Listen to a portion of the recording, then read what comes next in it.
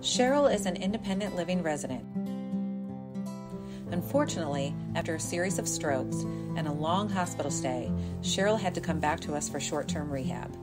When she arrived, she was immobile and nonverbal, but filled with hope.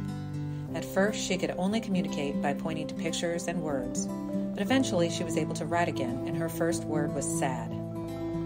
We take communication for granted ourselves in our own lives, but after speech therapy, Cheryl has recovered fully and is knocking down her occupational therapy and physical therapy goals. Now she is able to care for herself again on her own. Cheryl has successfully completed her rehab to home journey, and we'll continue to follow her successes through outpatient therapy, but today we celebrate with Cheryl as she goes home. Cheryl truly is an inspirational rehab warrior.